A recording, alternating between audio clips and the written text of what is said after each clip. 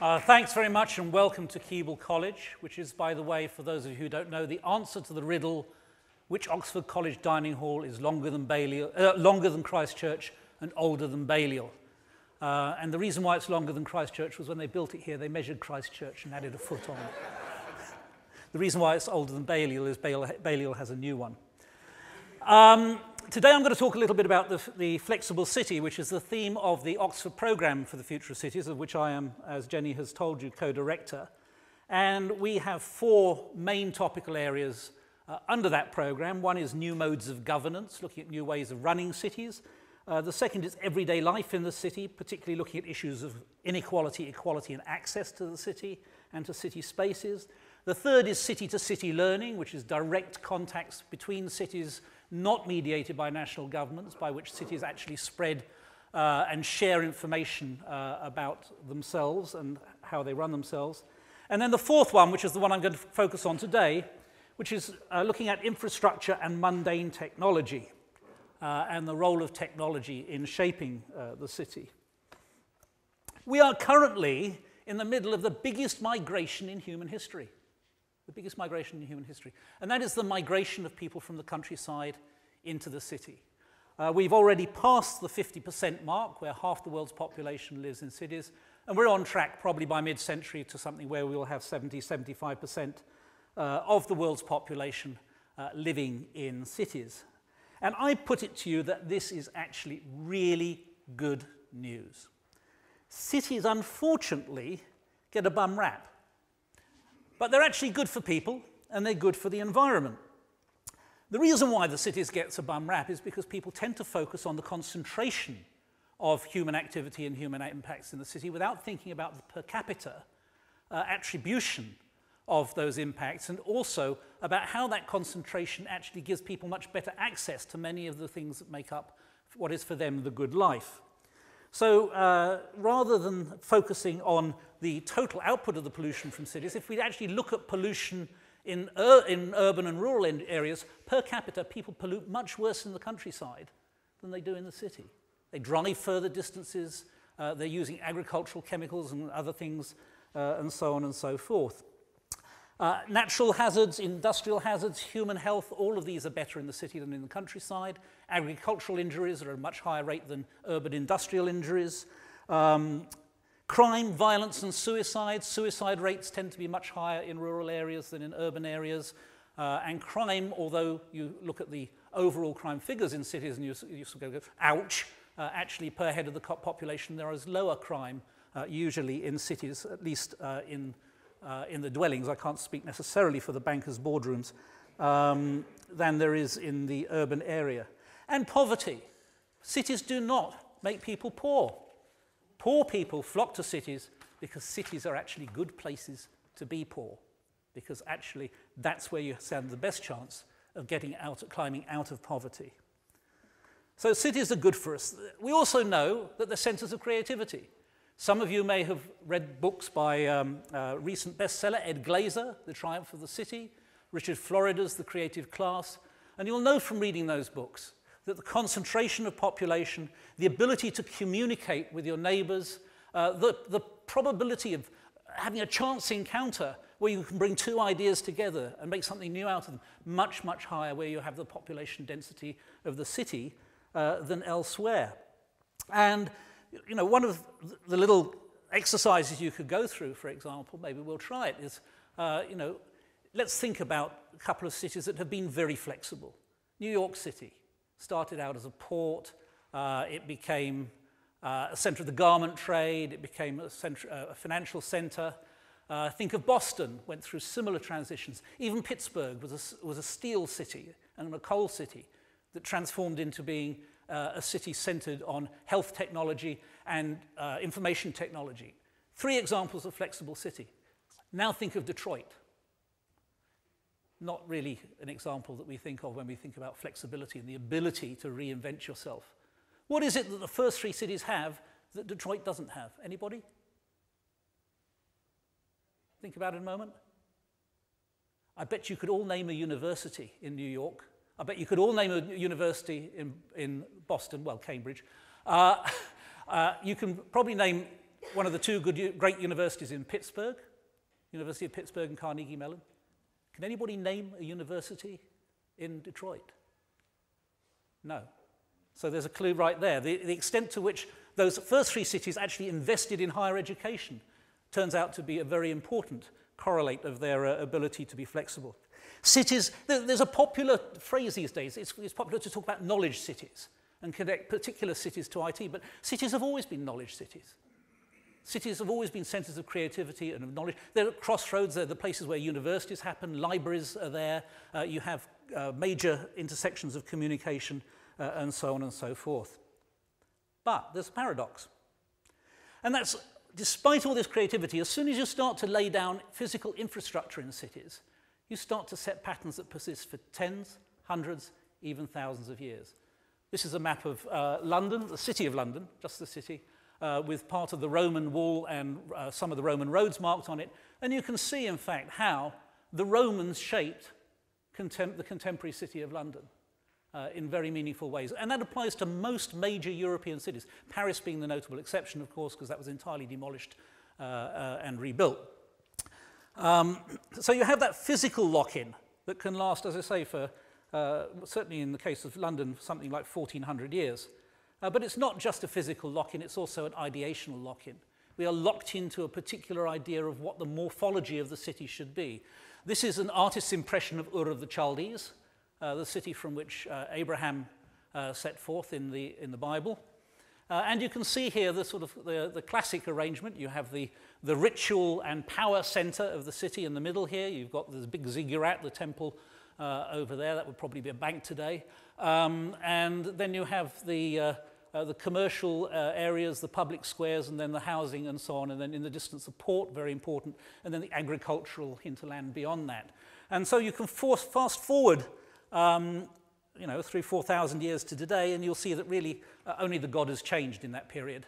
You still have the central architectural feature representative of the political power and the power of the economic power of the city, and the same kind of general shape. And I think what I'm trying to do here is to highlight the importance of two concepts. One is lock-in, and the other is path-dependency. And I'm going to talk a little bit about both of those and then apply them to the city. You're all familiar with this sequence of letters, right? You all know what it is? It's the top line of the English Standard Keyboard. Does anybody know why that's the top line of the Standard English Keyboard? Why the keyboard doesn't go A, B, C, D, E, F, G? One of the gentlemen at the back. Slow it down so the hammer's going. Exactly. At the end of the 19th century, when the typewriter was invented, typists were too good. They typed too fast, and the keys jammed. So to slow them down, some bright spark said, let's distribute the letters around differently so that'll slow them down. And that's why we came up with this. Now, when I first started working at the Oak Ridge National Lab, one of the US's leading technology institutes, back in 1983, I had one of these things on my desk on the left. That's an IBM Golf Bowl typewriter. Now, the first thing I call to your attention is no keys. Okay, it's a golf ball technology. It still has the QWERTY UEOP keyboard. Within 2 or 3 years, my beloved IBM Selectric was replaced by the thing on the right, an Apple II computer. Not only no keys on the printing end, but actually no printing capability built into that device whatsoever. Still the QWERTY keyboard. And if any of you have got a laptop in the room, gentleman over there with his Mac on his lap knows full well that's exactly what he's looking at. Now, why are we still using the QWERTY keyboard? Any thoughts? Because that's what's usually taught. Because that's what's usually taught. That's what's usually taught. It's not just the keyboard, okay? It's not just the physical piece of technology. It's the embeddedness of the technology in a whole lot of social and other institutional kinds of factors. Secretarial schools, typing manuals, touch typing courses, and these kinds of things, which mean that we stick with things long, long after the reason why we started doing them has gone away. So that's one example. That's the QWERTY keyboard. And there's lots of analysis in the social sciences, by the way, about how you get into this lock-in. There's very, very little understanding about how you unlock things deliberately once you've got locked in. And that's one of the things we're interested in this research program on the future of cities. I also want to talk about a related concept. It's not quite the same thing as lock-in. It's path dependency. Would any of you be surprised if I told you that there was actually a causal relationship that you can trace back between the size of the boosters that were used to send the space shuttle into orbit and a Roman war chariot? Would you be surprised? Do you want to hear the story? Yes. You want to hear the story? Okay. The boosters that sent the shuttle into orbit were built by a firm called Morton Thiokol in the Midwest of the United States. They had to be transported to the launch site at Cape Canaveral in Florida, and to do that they had to go through railroad tunnels. So the maximum diameter of the booster was dictated by the size of the existing railroad tunnels. Now then that raises the question, why were the railroad tunnels the size they were?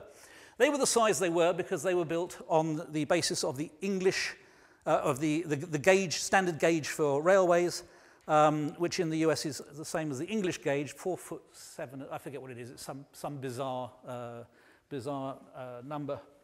And why were the American railways built on that gauge? Because they were built by English railroad engineers. Why were the English railroad engineers building their railways on that gauge, and not, by the way, on Brunel's 7-foot gauge, which would have been vastly superior technologically? Why were they building it on that gauge? Because the first trucks that were used in English railways were old mining trucks, which were on rails to drag coal out of the mine, and they had this particular axle length. Why did the mining trucks have that particular axle length? Because they had been originally built on jigs that were designed to build carts. Why did carts in England have that particular axle length? Going back to medieval times, well, they standardized the axle length because they wanted to standardize, because they were standardizing the grooves in the road. You must remember that these were unmade-up roads, so they had ruts in them, and you didn't want to be with one of your wheels in a rut and one out of a rut, because you'd end up breaking your wheels, so you're better off having a standardized fit into the ruts. But why were medieval carts that width and so on? Well, actually, it's because, of course, the medieval cart was based on the Roman war chariot. This was the axle length of the Roman war chariot. Why was the Roman war chariot having this particular axle length? Because the Roman war chariot was pulled by 2 horses. So you can see that the Morton Thiokol booster that sent the shuttle into space was the way it was in order to accommodate the Roman horse's ass, or arse, depending on whether you're American or British, okay? Now, this may be a rather fanciful or even possibly apocryphal tale, but it at least establishes in your minds, I think fairly indelibly, the concept of path dependency, that the things we do in some sense or another can be traced back to previous practices, and we get locked into them. And in thinking about technologies, I want to emphasize a couple of things, and how we get locked into technology, and how technology in the city is path dependency, and how technology shapes the city. The first thing I want to emphasize is that technologies are social systems. They're not just bits of kit. Technologies are social systems that are mediated by materials and devices. In other words, we use those materials, we use those bits of kit in order to do things as human beings together in communities, in societies.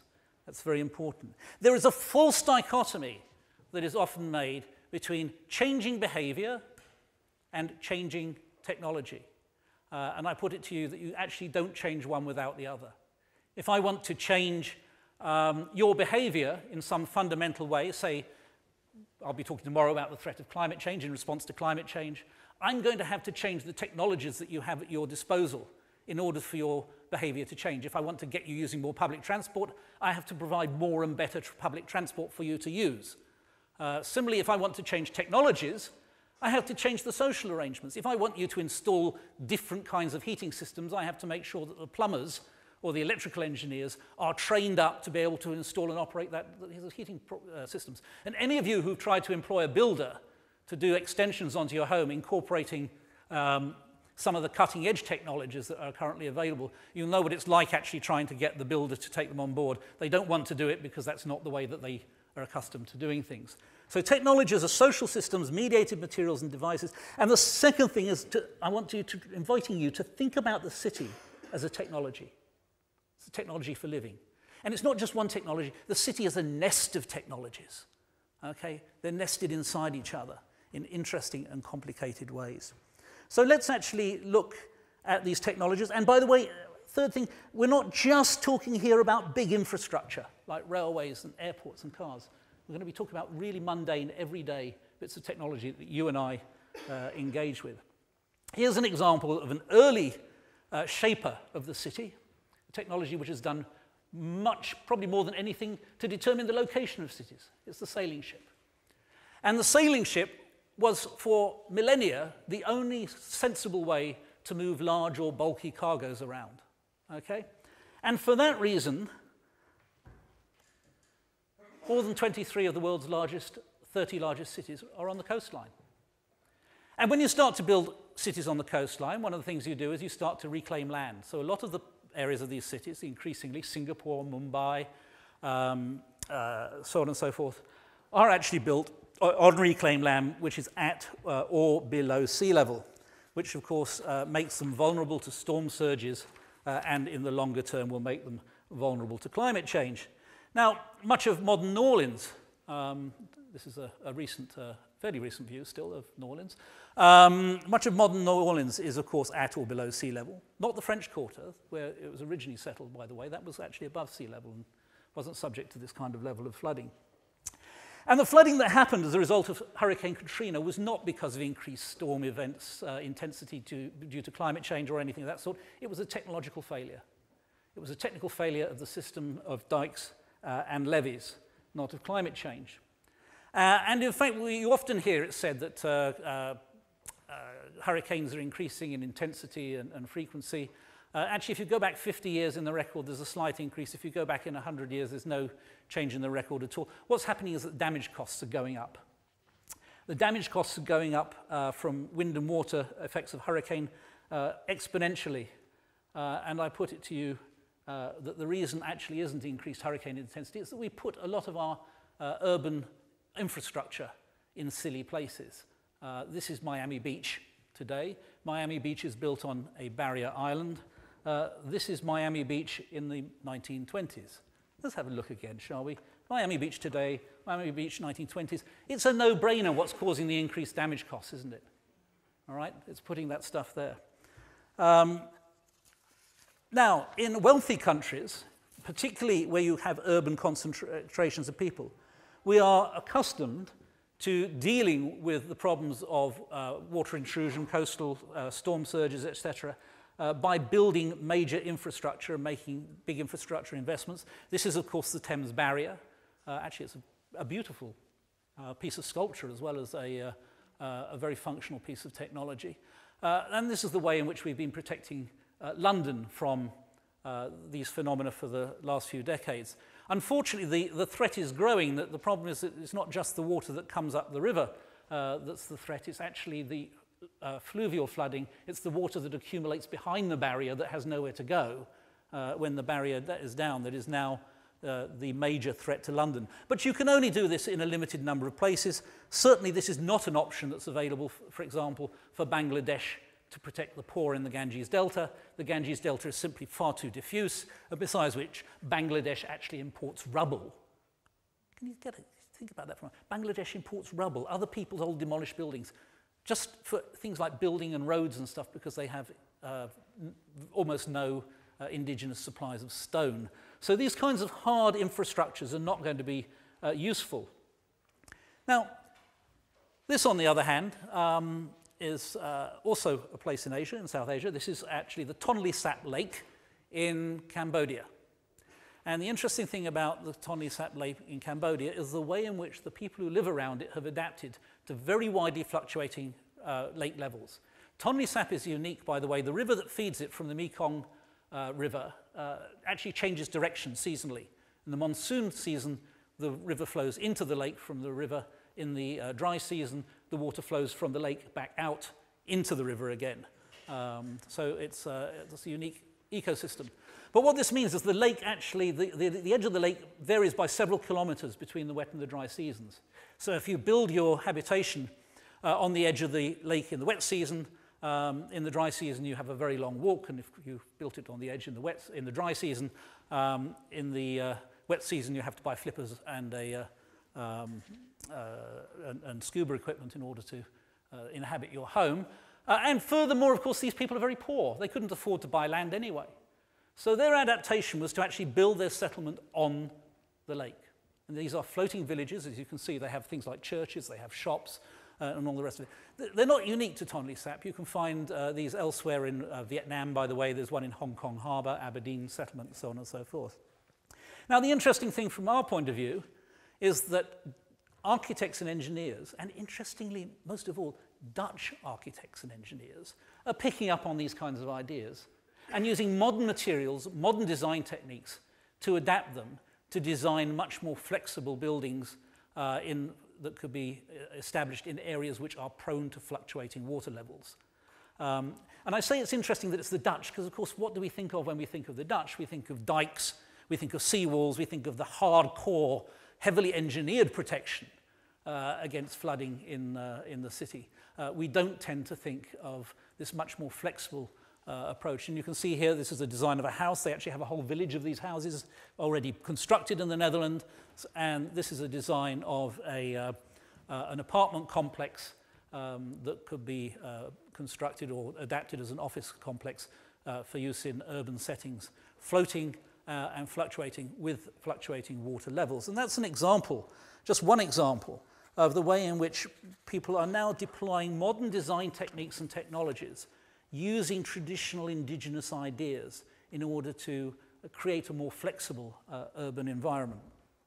Let's look at another technology while we're on the subject of water and consider the flush toilet. Now, this is a technology, we rely on a technology for water,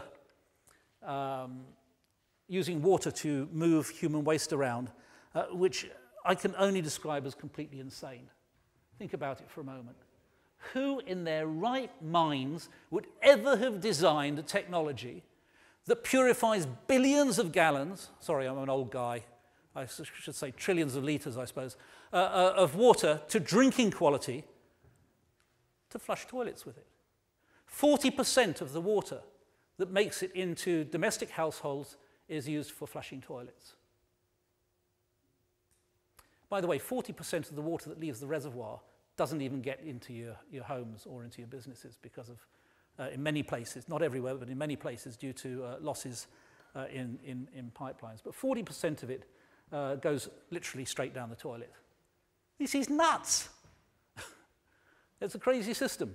How did it come into being? It came into being in the 19th century as an historical accident of the confluence of two disconnected technological efforts. One was the effort to bring fresh, safe drinking water into the emerging cities of the Industrial Revolution.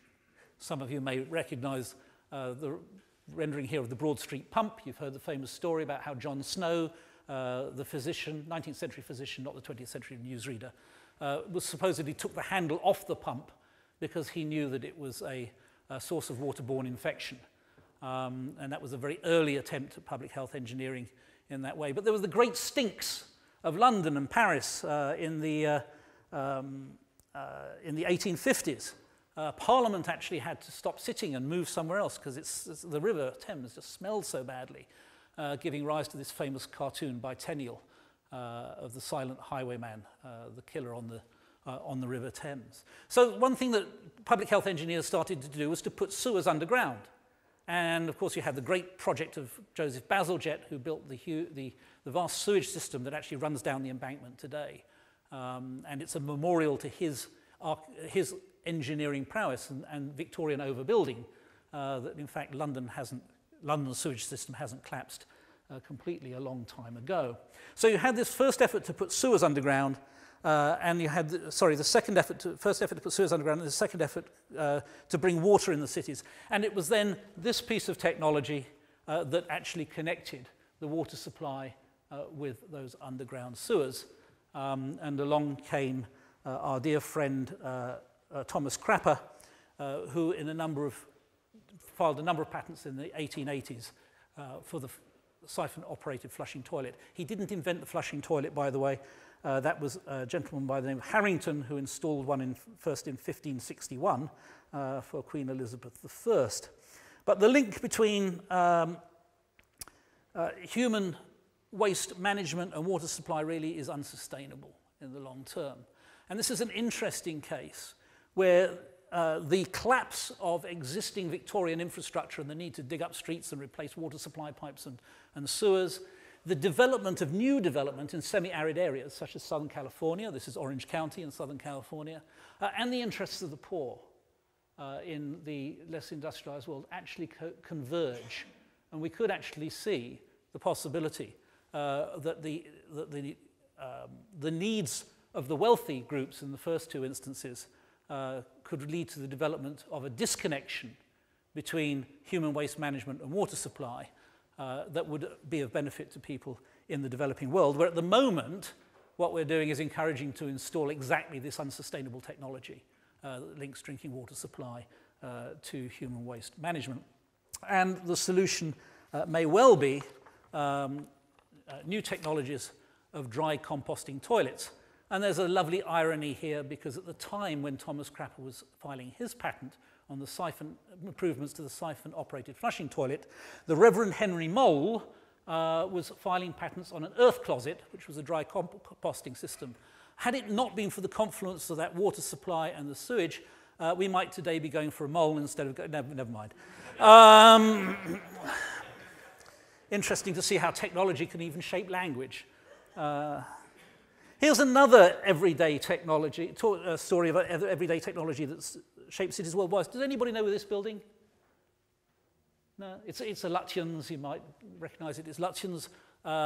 It's the view of the British Embassy in Washington, D.C. that you don't see from Massachusetts Avenue, unfortunately. Now, until the late 1940s, British diplomats in Washington, D.C. got hardship pay. I lived there for 10 years myself, and I can fully understand why they got hardship pay. In the summer, frankly, it's very unpleasant, hot and humid.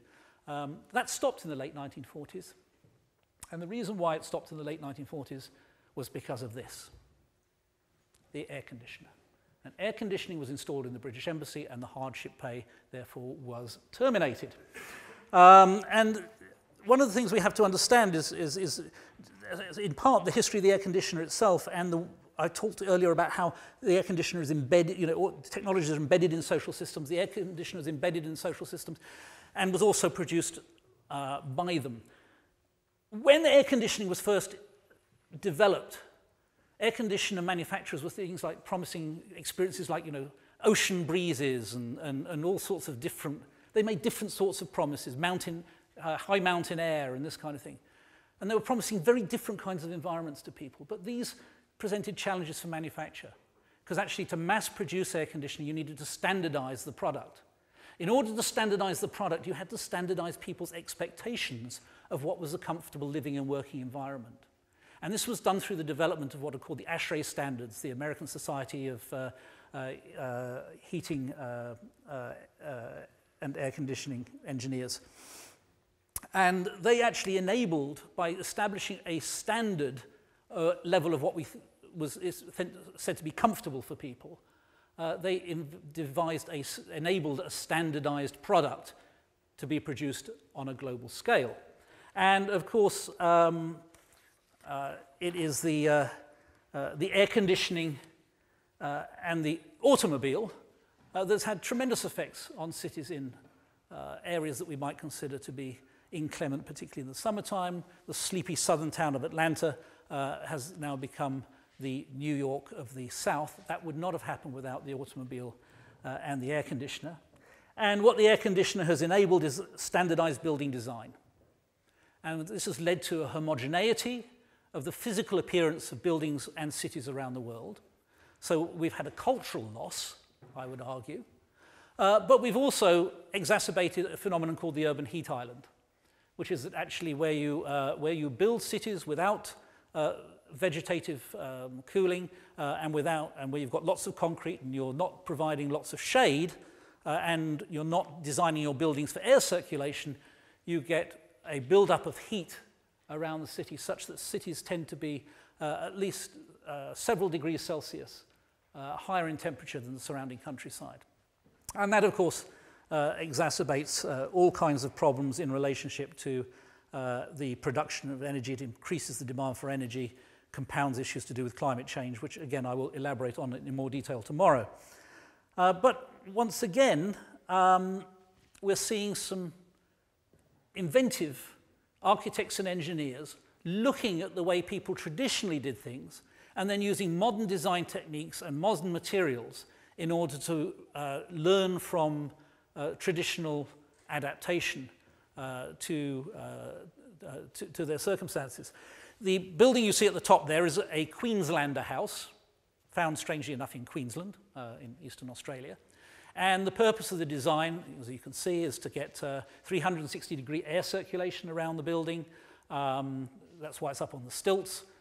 And you've got these very large overhangs providing shade running all the way around the buildings on the verandas there. Now, what happened with air conditioning was that people started filling in the bottom story and air conditioning these Queenslander homes, turning them into more conventional two-story homes. Many of them regretted that when the Queensland floods occurred a couple of years ago and those ground floors got flooded, because being up on stilts also protects you from floodwaters. But you can see how many of the characteristics that were embodied in the Queenslander house are embodied in this building here, which is on the University of British Columbia's Okinawan campus in Canada. And you can see the same idea, taking the roof with lots of air circulation to provide shade around the building. Another example is the wind tower. The wind tower that's illustrated here is a traditional Middle Eastern adaptation. You find them particularly in Morocco, you find them in the Yemen. The idea here was you had a tower that's built above the street level where the breezes tend to be coming along. They're captured in these openings here, and the breeze is driven down into the building below to bring about electrical energy-free, if you like, natural cooling. And Norman Foster took this idea in his Masdar project in the United Arab Emirates, and he got aircraft designers, aeronautical engineers, to design modern wind towers which are highly efficient in capturing any air movement at altitude, bringing air down, in this instance, into the public space that's open below, but also actually on a much bigger scale. He also has some of these driving air down under the ground where the air is actually cooled by the lower rock temperatures under the ground and then is used to cool buildings in the city itself. So we're seeing here, as I say, this interesting and promising set of developments. If I'm talking about the impacts of technology on the city, of course, I couldn't do so without talking about this particular piece of kit, which was the one that, along with the air conditioner, shaped Atlanta's sprawl. And it's interesting to think that it was only in 1896, just over 100 years ago, that the Red Flag Act was repealed. And the Red Flag Act was the Act of Parliament which required that the speed of motor vehicles be limited to 4 miles an hour and that each motor vehicle be preceded by a gentleman carrying a red flag, which must have taken a lot of the fun out of it. As I say, that act was repealed in 1896. 1896, interestingly enough, was also the year, I'm sure it's coincidental, of the first pedestrian fatality involving a motor vehicle in the world. It happened in Croydon. A young lady who was on the way home from an outing to the Crystal Palace was run over by a French model car that was being demonstrated by the salesperson and died from her injuries. The Croydon coroner, remember this is 1896, the Croydon coroner is on record as saying, "This must never happen again." We now routinely in the UK kill about 2,500 people a year in traffic accidents. That's the monthly figure in the United States, which also, incidentally, is about the number of people who died in the World Trade Center. Food for thought, perhaps. So it took less than 100 years, though, to go from the Red Flag Act to this. This is actually in China. In the United States, it probably only took about 60 years to get to this kind of situation, where we can see that the motor car is actually dominating the infrastructure and the traffic pattern of the modern city. In some ways, I wonder, though, if that isn't, and I think there's an open question to be discussed, whether that isn't some cause also for optimism. It does show how quickly we can change from one set of technologies which involves a big public infrastructural investment, to another, where there are strong incentives, where there is political will, where there is consumer demand to do so. So maybe that's a note of optimism that's to be found in that story. The downside, of course, is that the driver for any such change in respect to this particular technology is likely to be traffic congestion. In the early 1900s, the average speed of traffic in London was 11 miles an hour. In 2000, the average speed of traffic in central London was 11 miles an hour. That's not necessarily immediately, obviously, progress. And one of the responses to congestion has been the promotion of the famous or infamous Boris bike. But why stop there? We all know about the Boris bikes, right? These are bicycles that basically you can go and pick up with a credit card, take it out of the stand, ride it where you want it, put it back in another stand, and so on. But if we're thinking in radical terms about the car and congestion in cities, I put it to you that thinking about hybrid cars and electric cars isn't going anywhere near far enough. And I'm going to offer the bold prediction, because I won't be around to be proved wrong, that in the next 50 years we will see the private car disappear as an urban mode of transportation. Not necessarily for interurban journeys, but for urban journeys. And what's likely to have to emerge may well be something of this sort, which is a hybrid between a bus and a limo service. Basically, you have driverless vehicles, which are constantly moving around in the urban environment. You will simply pick up your mobile phone. I actually put mine away so it wouldn't embarrassingly go off during the talk. But you'll pick up your mobile phone. You'll simply add in a code. Well, actually, you'll talk to it, won't you? Siri will have moved on by then. You'll simply tell it how many people you are. It knows where you are already because of the satellite. You indicate where you want to go.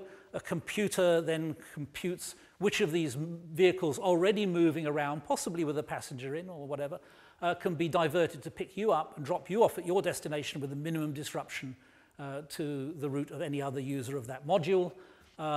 So you'd have safety devices inside. You'd have cameras to make sure that people were not being attacked or mugged if they're sharing a vehicle. It would be very comfortable. It would be very safe. You wouldn't have driver error. You'd reduce accidents. It'd be very convenient because you'd have essentially all the benefits of a chauffeur-driven car without the downside of having to find where to leave it safely when you get to your destination, without the downsides of having to worry about whether you can have a couple of glasses of wine at high table before you drive home afterwards, because of course you're not driving, so that's not an issue. And there are, in fact, people, particularly at Imperial College of Science and Technology at the moment in London, who are working on this kind of an idea for urban transportation, which, as I say, we would envisage would be available, certainly being implemented in major cities, possibly within about 50 years. There are other technologies I could talk about. I could talk about the electric light bulb, the electric light bulb, and I could talk about the elevator, the light bulb, which came into widespread use after Edison's improvements to it in the 1880s. Edison, interestingly enough, did not invent the light bulb, but he did improve it. It's funny, isn't it, because we use the light bulb as sort of a symbol of having a sudden flash of inspiration and a new idea, but there was actually a history to Edison's invention. And it was in 1852 that Otis, of Otis elevator fame, performed his famous demonstration of the safety mechanism that would stop elevators from plummeting all the way down the shaft if the cable broke. And he stood on the top of one of them with an axe and cut through it, and this patented braking system. And that revolutionized the elevator. He didn't invent the elevator. Again, actually lifts of some sort or another were being used by the Romans, using windlasses and so on. But it was that particular piece of safety innovation that led to the installation of elevators in increasingly high-rise buildings in New York. The first one was put in 488 Broadway in the year 1857. And I put it to you that without these two pieces of kit, that safety mechanism in the elevator and the electric light bulb, we would never, ever see anything like this. This is inconceivable without electric lighting and the elevator. Two mundane technologies which we don't think of as necessarily shaping our cities in the way we think of as large infrastructure systems like roads and so on. And that brings me to the question of transitional technologies. What technologies can get us from where we are today to somewhere else where we might want to be in the future? And I'll start off with the one here on the left of the screen here, the oil lamp. Do you know why I put that up as a transitional technology? Does anybody know? I'll give you a clue. Humanity has only ever given up one energy source in its entire history. Sperm whale oil. Well done. Prize for the gentleman in the middle there. And it wasn't because we were running out of whales or whatever. It was actually because we discovered kerosene and paraffin, and it was much cheaper to burn kerosene, and it didn't involve so much risk of life and limb to get kerosene as whaling did. The key thing to that transition, though, was you could burn it in the same lamp. You didn't have to go out and buy a new lamp. That's an important lesson for us to learn. If we want to move from one technological regime to another, we have to think about how you do those transitions. I put it to you that this thing here, the hybrid car, is actually a transitional technology. And I'll venture a prediction where I think I will be around to answer for it if you come back at me in 10 years' time, which is in 10 years, 15 at the most, we will not have any hybrid cars. They will either be electric or they will be, for larger vehicles, probably more like fuel cell vehicles, or we may have other kinds of liquid fuels for fueling vehicles, but we won't be having hybrid cars. It's basically a way of dealing with people's range anxiety, which is that most people actually drive fewer miles each day than an electric car is capable of going on a charge, but they worry about what happens if they were to run out of juice. So basically the hybridity is there to provide that comfort zone in the transition. And as the electric car's range and reliability improves, the need to have the gasoline engine as a supplementary engine will go away. Air conditioners and fire extinguishers. This was a successful transition. Some of you may remember the Antarctic ozone hole. We had the Montreal Protocol for the elimination of substances that damage the ozone layer. And those substances, chlorofluorocarbons, were used extensively in various applications, blowing insulation foams and furnishing foams, air conditioners, fire extinguishers, and so forth. And one of the things that was absolutely key in the establishment of the Montreal Protocol, which banned their production, was that there was there were available technological substitutes for CFCs that could be used in substantially the same equipment with just minor modifications. So it's very important that we understand, as I say, there's very little social science work on how we unlock technologies, but one of the key clues probably is this idea of identifying transitional technologies and encouraging them. Some people in the field see existing greening of buildings as possibly a transitional stage leading to more radical innovations. This is a building, I think this one's in Singapore, where you can see that the vegetation has been used there to provide a lot of the cooling for the building. And people are now even thinking about the possibility of what they call vertical agriculture. I'm personally skeptical that we could ever actually feed any substantial urban population in this way. But on the other hand, the idea that, that increasing population density is a good thing, and that people like to garden, and that there are actually good social benefits from people doing gardening. Actually, it's very strongly associated with lower rates of depression, gardening. So if any of you feeling blue, go out, dig in the garden, get some dirt under your fingernails. It'll do you the world of good. So, you know, there may well be good social reasons why you may even think about having technology whereby you can provide very high level of density of population, but still with access to some of the facilities that particularly we in Britain hang on to much more than our continental counterparts, because we, of course, have a very much higher level of people living in houses rather than in flats, and the ability to have some private outdoor space that you can garden is one of the factors involved there. I'm coming to a close here.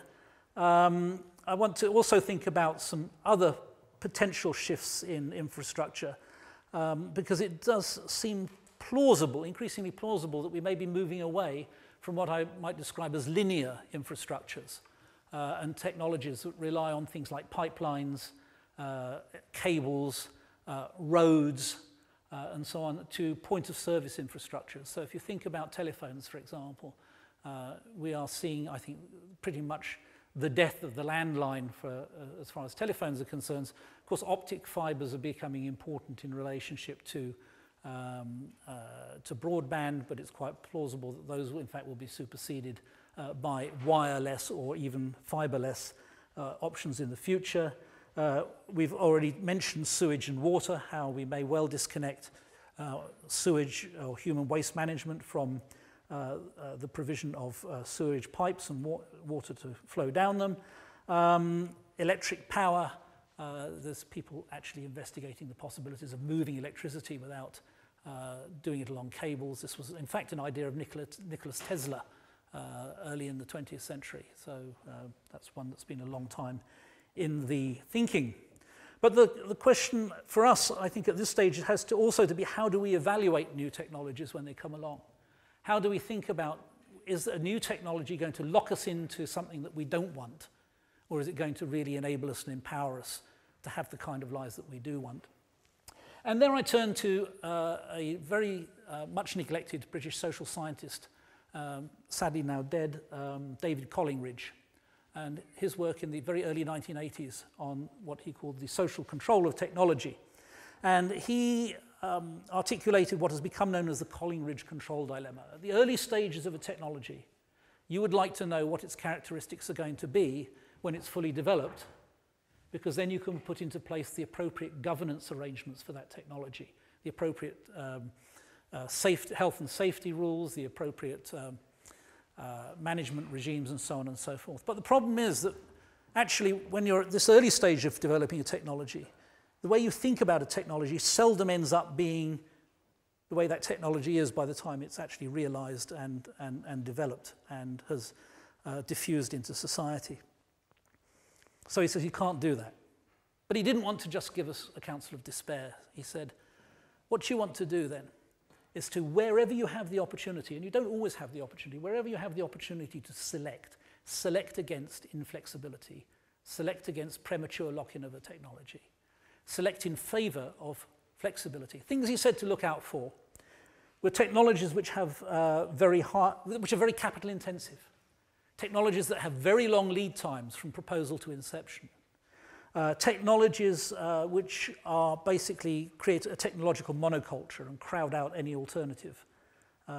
Think, for example, about asbestos. Asbestos was a fabulous material.